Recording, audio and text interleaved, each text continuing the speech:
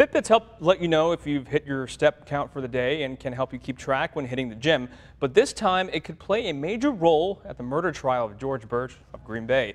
NBC 26's Max Grossfeld has the story. Mo Burch is accused of killing 31-year-old Nicole Vanderheyden of Bellevue last May. Now, his lawyers say it wasn't Burch, but Vanderheyden's ex-boyfriend. The state argues evidence from the ex-boyfriend's Fitbit would disprove that argument. Now, the court will have to decide whether that evidence is admissible. The prosecution claims it's not expert evidence and shouldn't be held to the same scrutiny. The defense argues it is, and it's unreliable. There are multiple pending civil lawsuits claiming that Fitbit is not reliable for a variety of reasons.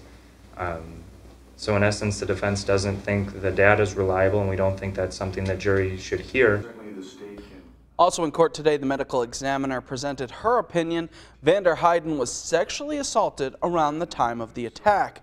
The doctor also said the victim died from either strangulation or being hit in the head. She said it's just impossible to know which injury caused the death, saying they could have happened at the same time. Reporting live, Max Grossfeld, NBC 26.